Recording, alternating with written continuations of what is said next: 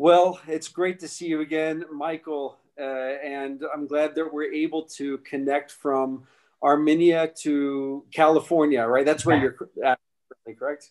This is Pasadena. If you can see any of this behind me, that's Colorado Boulevard right there. So Nice. A beautiful day there. It's nighttime where I'm at. It's great to see you, Mike. And today we're going to talk about something that's really your expertise.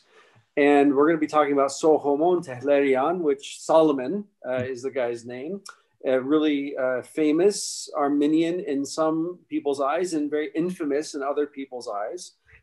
And before we get into this, I do want people, if you're watching this, you guys need to get to know Michael Gavlak and his channels. He has the Sovereign Artsakh YouTube channel will be in the description, and Tales of Truth. And he has been bringing light to the war that's raging here, the attack on the Republic of Artsakh and on Armenia proper.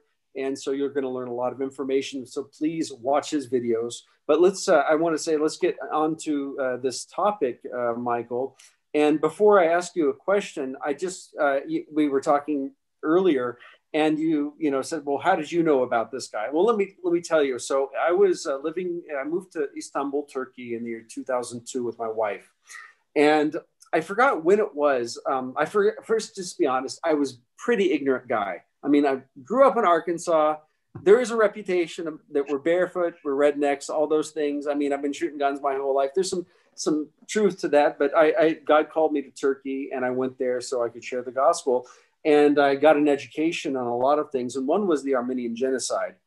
And I remember going to the Harbiye Askeri Müzesi. It's the military museum in an area called Harbiye. And it's a huge military museum. And I remember going into this one room in the museum, and they have this old car. It looks like a Model T. I don't know. It's this old car, and it has bullet holes in the windows. And this whole room is dedicated to the Armenian terrorist. And they said, this is the car where a Shevkat Pasha was murdered by these Armenian assassins.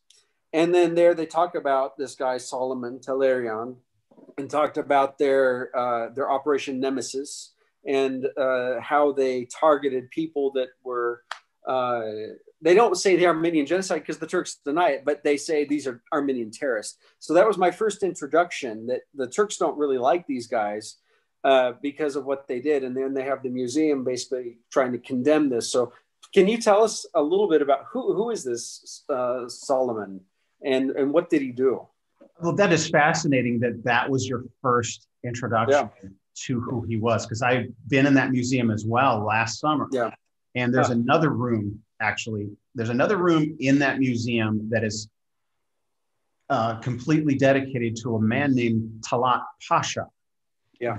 Former Grand Vizier. And at one time, during the genocide, he was the Minister of the Interior, which essentially he's in control of the entire populace in the land, right? That's how he's known as the architect of the genocide. And I know most of you watching this, well, maybe not most of you, but a lot of you watching this understand that Talaat was the architect of the Armenian Genocide. He's the one that signed the orders.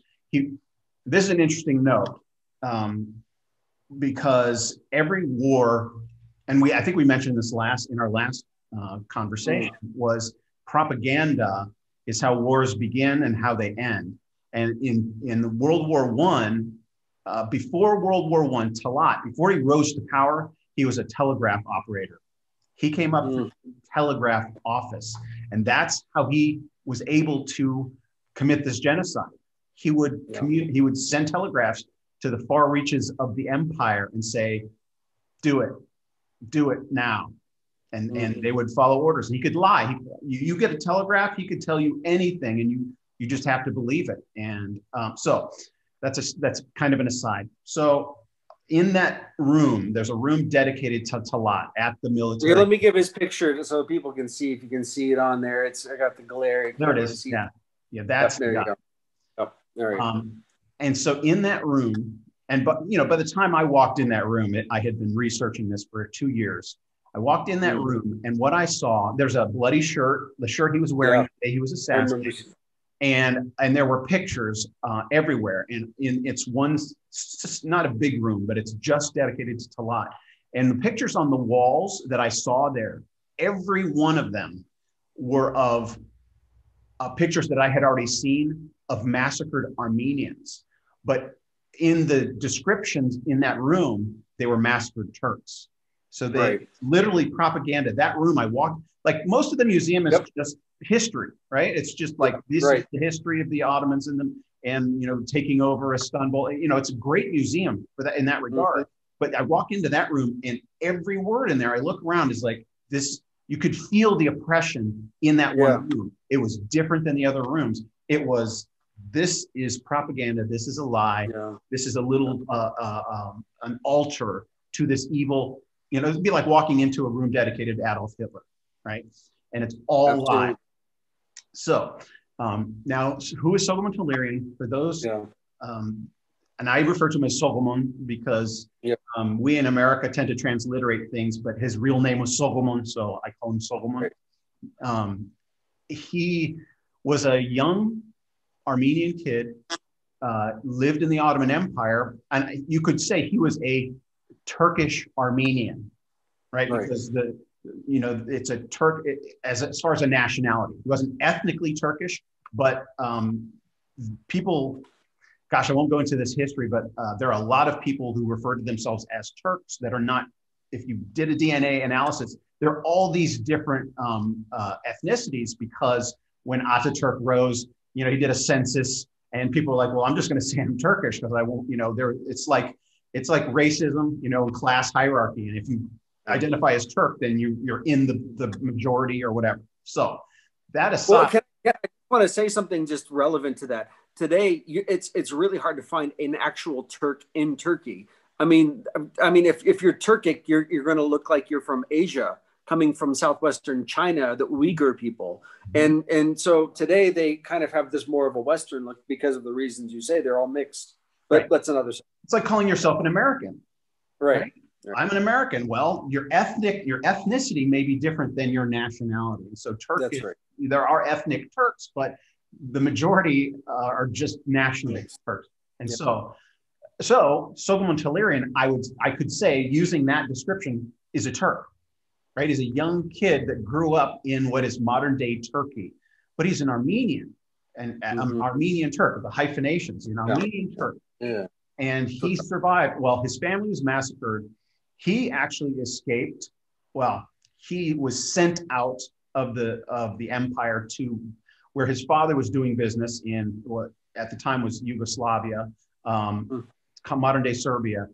And it's like, you think about people that send their relatives to America to make money and send it home, right? Because their home environment's not, there's not a lot of work, or maybe they're oppressed, and that was the case. The Armenians were oppressed the whole time, or for centuries even. And so all the males in Soghomon's family were sent out. They left, and they would send money home, and they would visit every now and then. So it was his turn. He was the youngest of four boys. I'm going into a lot of detail here, but let's just say he was the youngest of four boys, and he was the last one to leave. His mother was the most important person in his life, and she sent him away. And then a year later, World War I breaks out. And so he was basically on the outside looking in. Because the Ottomans allied with Germany, and the Russians, where there's a huge Armenian population, were opposed to the Ottoman Empire.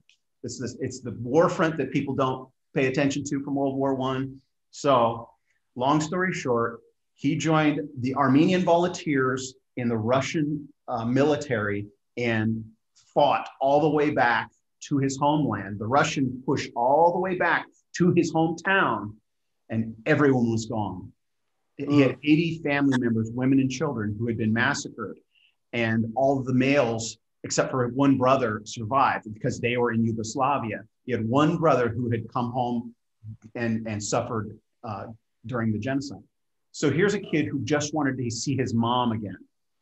He just wanted to get back to his mother. He was, you call him a mama's boy. And he just saw the massacres. He saw the bodies, freshly killed bodies, everybody in the military, as they would take over towns, as the Ottomans would retreat, they'd see these massacred women and children, just everybody in town massacred in the wake of the Turkish retreat. So what he ended up doing, because there was the Bolshevik Revolution and the Russians pulled out and abandoned the Armenians, and so they had to pull back. And that's when he witnessed the actual attacks as the Turks advanced on the retreating caravans. And he just saw people cut down in front of him. It's this horror, his whole culture being exterminated right before his eyes. He gets back to Etchmiadzin and becomes a gatherer of orphans. He's appointed. So let me just say this for people. Etchmiadzin is located in the country of Armenia. It's kind of like the Vatican for the Apostolic Armenian Christians. It's like their center, a religious center. And just so people know. Okay, go ahead. And it's the first Christian cathedral. Like, that's my understanding. It's the first That's correct. Christian cathedral ever built, and it's still standing. It's like 1,500 years old or something.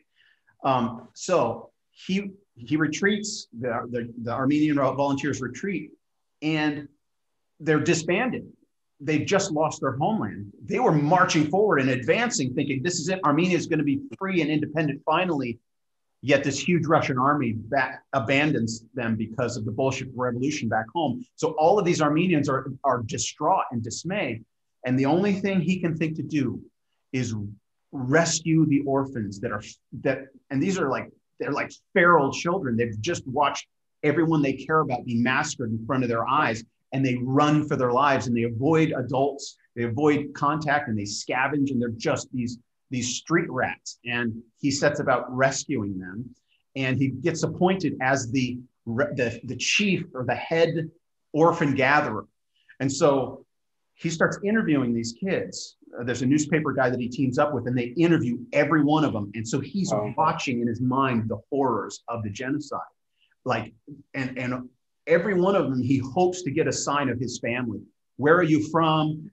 Give me all the names, everybody you know, what you know happened. And he passes out from trauma and has a vision of killing Talaat. Wow. So, I mean, it's like the angel of the Lord puts this on his shoulder. Like, he's doing the most righteous thing you could possibly do. The women and the children, the orphans, those who have been massacred, and it's his people. You know, we all have families. You know, we have parents and siblings and wives and children, and you also, he had a whole culture. You know, it's like Armenian culture is very distinct, and it was now gone forever.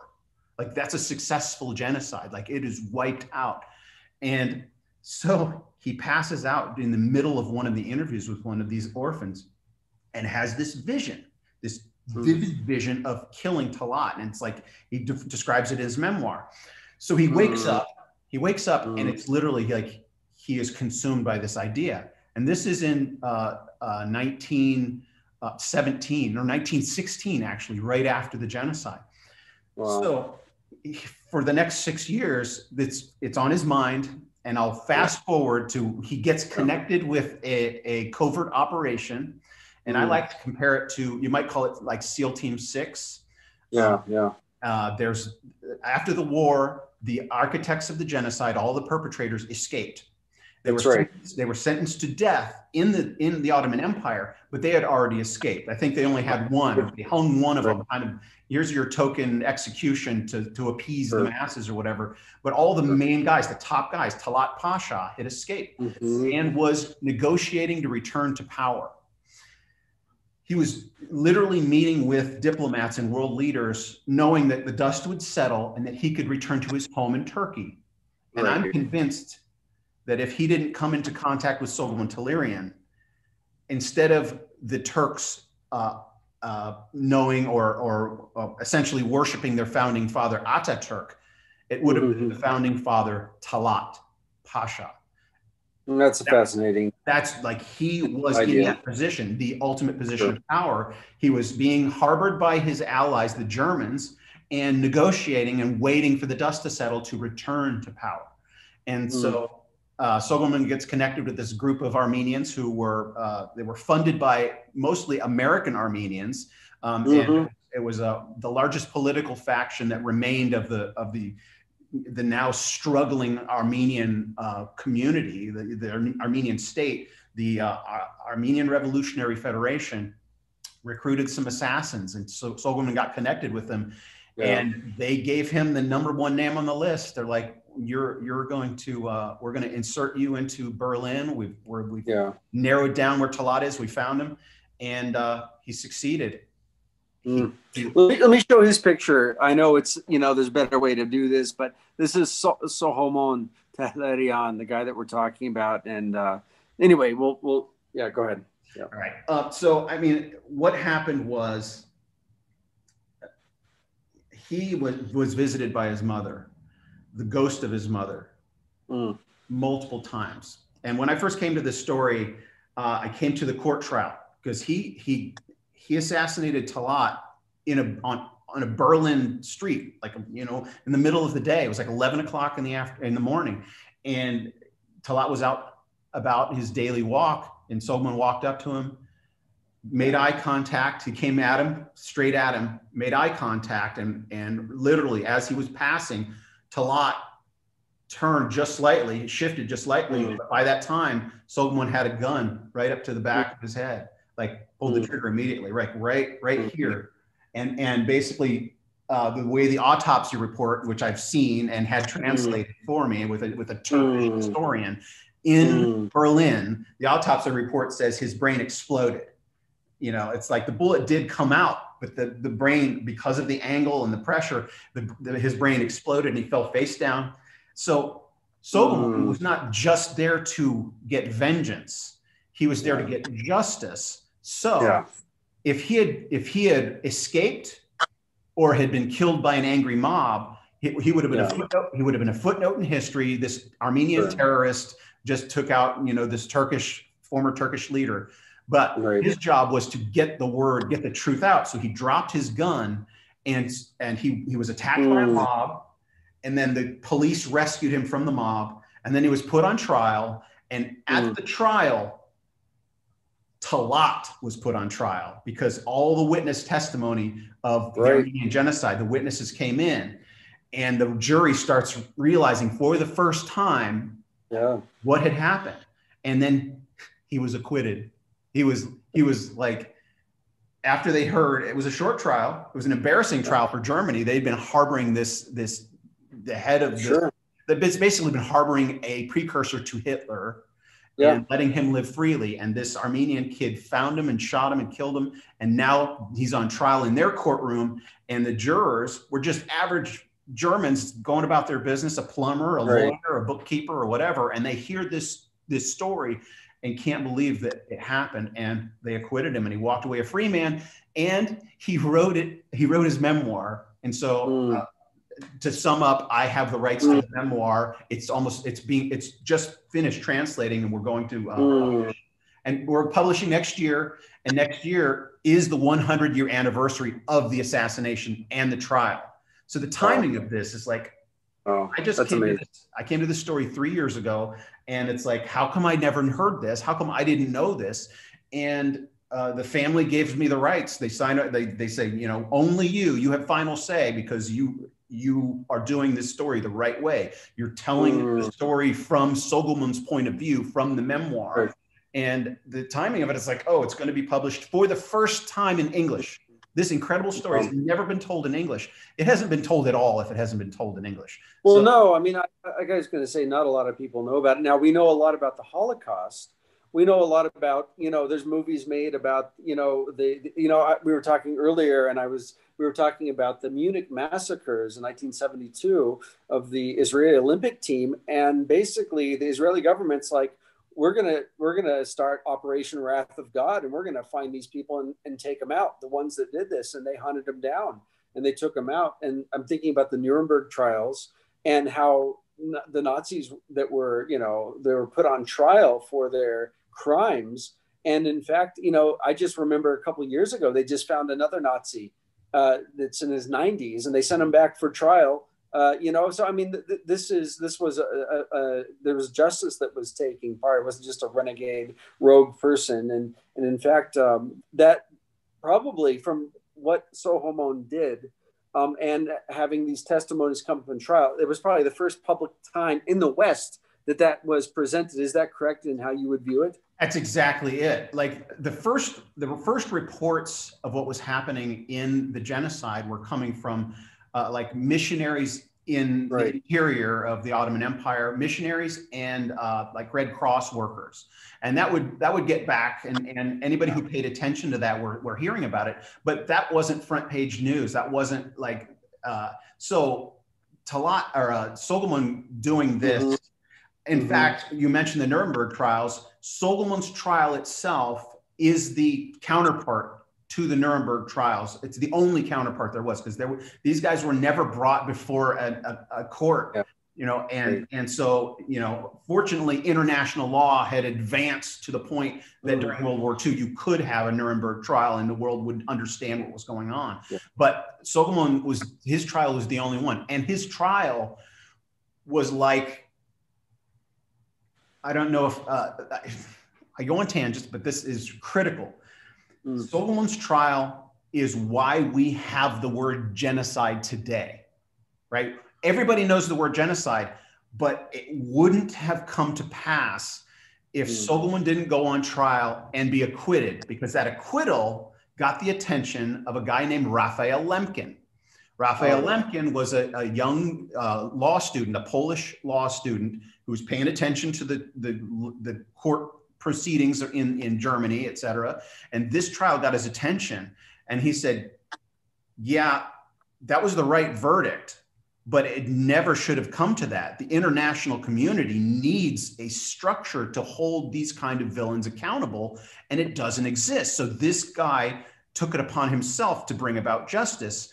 We've got to do so. For the rest of Lemkin's life, he was arguing, we've got to deal with this. We need to recognize this for what it is. And then when he saw it happen again in his own family, like Soghomon's family was massacred, Raphael Lemkin's own family was massacred in the next genocide. Like Adolf Hitler's genocide, he was literally copying what the Ottomans did. I mean, there's documentation for all of this. Hitler literally copied and replicated the success of the Armenian genocide and said, well, we can do it again. And when Raphael Lemkin saw it happening again, and he said, we've got to coin a term. And he came up with the term genocide and created the Genocide Convention. And it's directly linked to Soghomon's actions. So this is a story that affects us all that nobody knows about. Wow. Yeah, the one thing I was going to say and like to hear you comment on, Michael, is this. You know, right now, there has been rhetoric on the Turkish side and the Azeri side that they want to wipe out men, women, and child of the Armenians. And, you know, obviously the top leaders are not so direct in saying that, except for maybe Tayyip Erdogan. Maybe seems like that's what he said when I listened to him speak. But it's said by some other people, but I know the sentiment is there. And in the Holocaust Museum in Israel and other places you go where there's these memorials, they always have the phrase "never again," never again.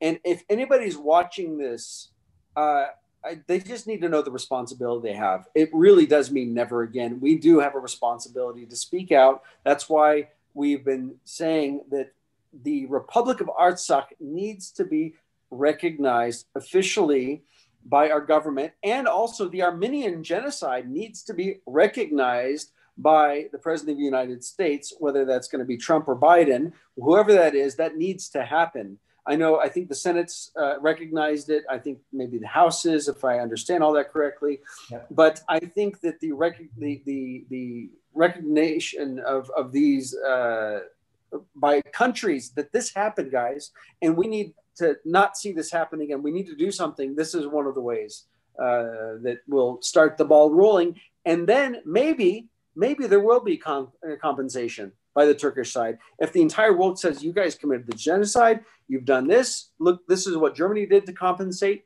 for the Holocaust. Now it's your turn.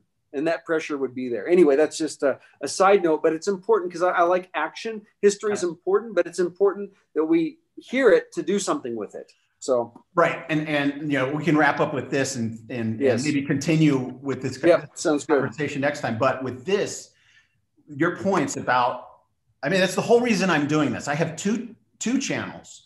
I have Tales of Truth YouTube channel. Go and subscribe, but first subscribe here. we got to do that, right? We got to always say subscribe. If you are watching this and you have not subscribed to Jacob's channel, subscribe to that. Then go to my channel, because we're going to continue this conversation on my other channels, but we're going to wrap this up here. But the point I want to make is that cliche, those who don't learn history are doomed to repeat it. Right. We all know that phrase, history repeats. And when I started researching this, it was right at a time in my life when I started realizing history is actually one of the most important things for us to know. Right? You go to school, you learn English, you learn math, you learn, you know, PE or whatever, and, you know, our kids and we, you know, go and figure out what we want to do.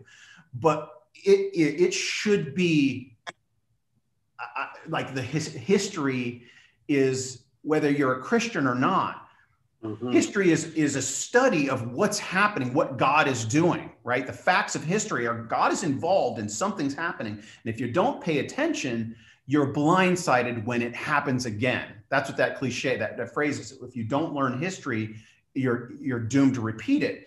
Well, it's like you say, it's not just knowing the facts of history. That's step one.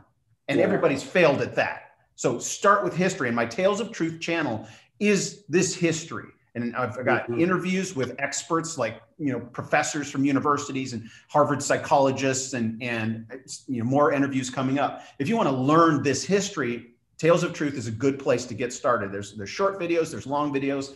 But then on my other channel, it's Sovereign Artsakh. And so you can learn the history on Tales of Truth, but Sovereign Artsakh is my action channel, where specifically to Christians, because we're in the majority on the planet, right? As far as world religions, most of the people on the planet are on the Christian side. I mean, not the majority of the population, but as far as any world religion, we're number one. Then there's Islam, and then there's Hindu. So there are more Christians. We need to spread the word and act. Learn your history and figure out what you need to do, whether it's contacting your senators or your representatives, or the reason I've come to talk to Jacob and reaching out to others is we need to, on this kind of like social media, we need to spread the word and bind together and cause a groundswell. The church needs to wake up. Don't fall asleep in the comfort of your luxury in the United States of America, because it can be taken away like that. Like Soghomon's whole world was gone. He didn't live in a hut. It's not some primitive, you know, they lived in buildings. I'm in a building right now that was built before the Armenian Genocide. This building I'm in, it's not that long ago. Your whole culture can be wiped out like that if the wrong people are in charge. So wake up. All right, I can babble on, but let's. Well, Michael, thank you for talking about Soghomon and this history and how it's really relevant for what's going on here today. And look forward to talking to you again soon. So God bless you. Have a great day. You too. And everybody, there's 2 more parts to this interview, so go to my channels. Yep.